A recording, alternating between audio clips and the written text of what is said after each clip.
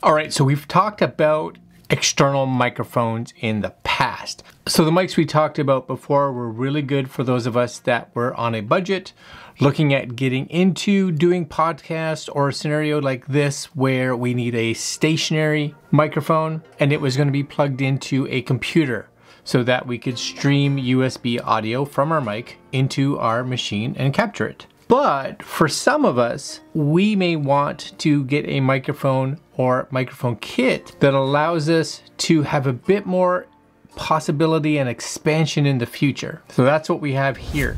This is by UHURU, and for those that have watched the channel, I've reviewed a lot of products from UHURU before, but this one I'm really interested in, and it's the UHURU XLR condenser microphone professional studio cardioid microphone kit with boom arm, shock mount, pop filter, windscreen, and XLR cable. So this is a different option, but I'll explain why this may also be a better option coming up.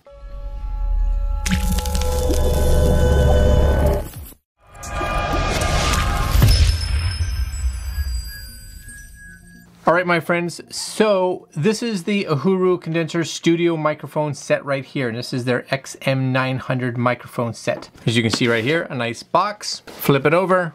We will have the information: pop filter, vertical reach, 750 mils, XLR audio cable, shock mount, desk mount, specifications of the microphone, as well as frequency response and polar pattern, as well as you will see information in regards to the packaging and things like that. In the beginning I said, why may this be a better option? And I'm going to give you a reason right now. And for some of you, this won't even be important, but for others it will. When we start our podcasting and or YouTube channel and we want good audio, a lot of us will end up getting some form of mic, shotgun mic, lavalier mic, something like that. And that usually plugs directly into our camera. Sometimes then we upgrade to get a microphone that can sit closer to us.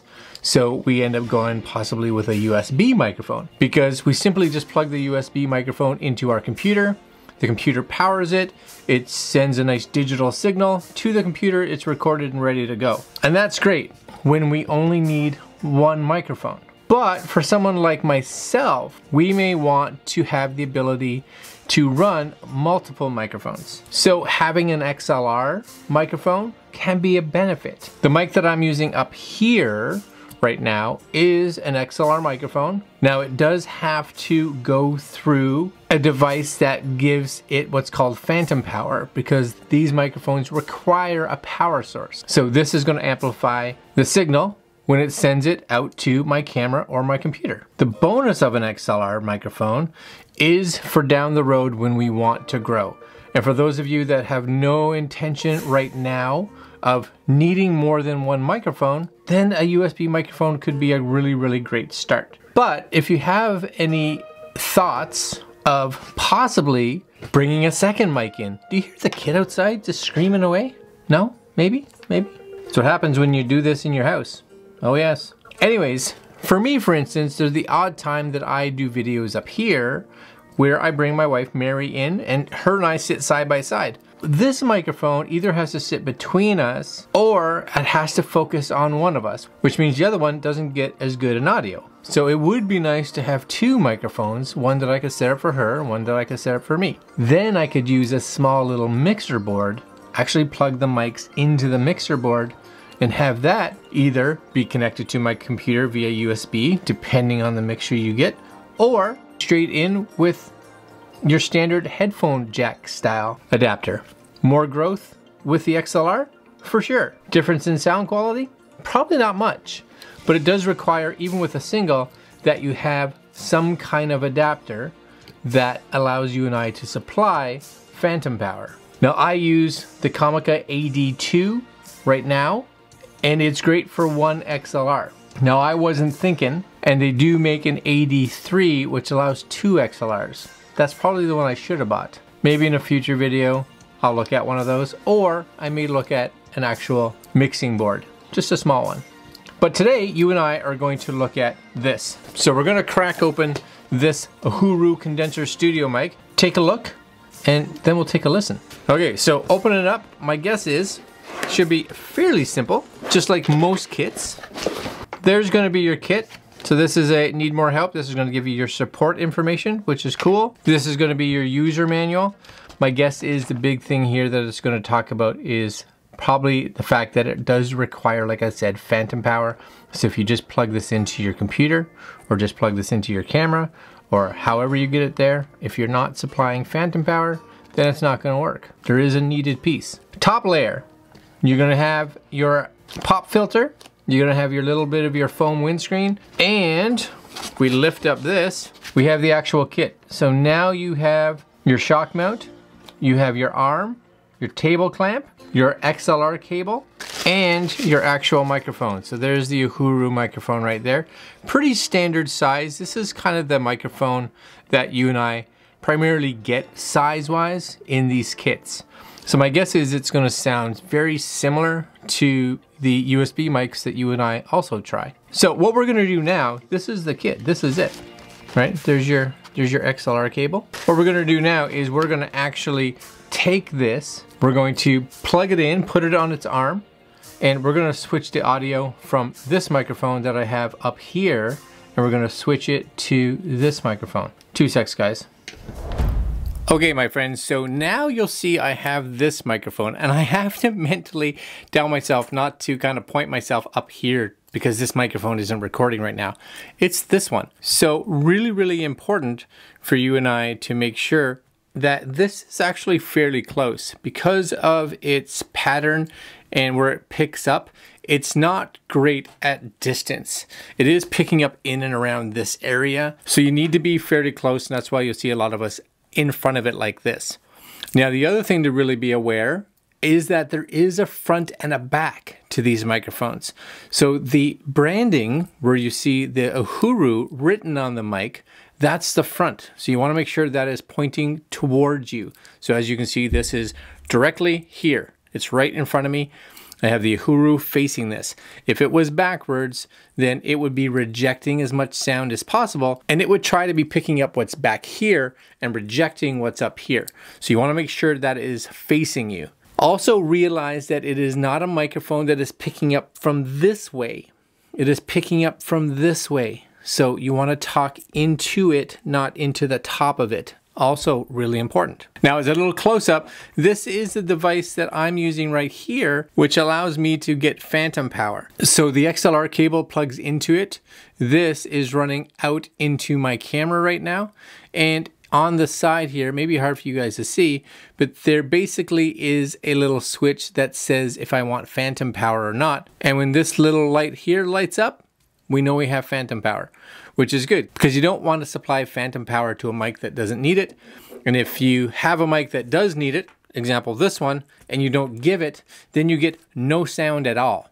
So it doesn't have enough power to be able to send an audio signal. So that is an extra piece, and that piece there costs about $65. Now, depending on where you want to go and what your needs are, as I stated, they do have an AD3 that will do dual XLR, and you're basically paying twice the amount. Or you can get little tiny mixer boards that allows for XLR.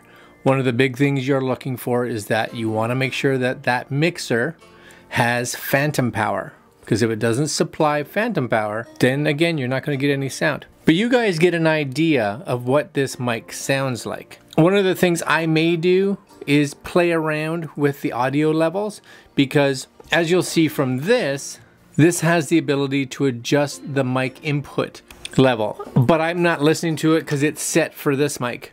And I don't want to play with it because I don't want to have to readjust. But I should be able to play with it enough in post. It's kind of sit in that mid-level, so we should be okay. So what does it sound like? You guys are hearing it before I do. I have no idea. So be aware. If this sounds good and you're like, oh yeah, I like that. That sounds all right. Way better than if you didn't have this. Then you have to think about whether you want XLR or if you want USB. There's a lot of bonuses with both. USB allows us to direct connect into a computer. Boom. Should be super easy. Don't need extra components. You just plug it in and you can capture audio. Really great. But you're only going into a computer. With an XLR, you have a little bit more flexibility. Can I plug it into a computer? Yes. Do I need an extra piece? Yes, because you need to have something that supplies phantom power. Can I plug this into a camera? Yes. Can I plug the USB one into a camera? No. Can I plug this into an external audio recorder? Yes. USB? No. Could I have multiple XLR microphones going into a mixer board or some other kind of device so that I could have multiple mics hooked up at the same time? XLR? Yeah. USB? No. Not unless you had multiple computers, because most computers, as far as I know, unless you have maybe some specific special software, only allow one audio input device at a time. So you would choose one and then you'd be done. Some real benefits of XLR if you're expanding or think you may expand into needing multiple microphones or just want to be able to plug this into a camera or a computer or an audio recorder or a mixer board. A lot of things that you just can't do with a USB. The bonus of the USB mic is just convenience. It's just really easy. Plug it in, start recording. All right guys, I'm gonna leave you there. This whole kit right now, $80. That's not bad at all. 80 bucks for a whole kit, that's pretty good. But like I said, if you don't have something that supplies phantom power, it is something that you and I will need. Think about what you want and where you're going with audio. If you know that you're gonna end up wanting 2 microphones, get a device that allows for 2 XLRs.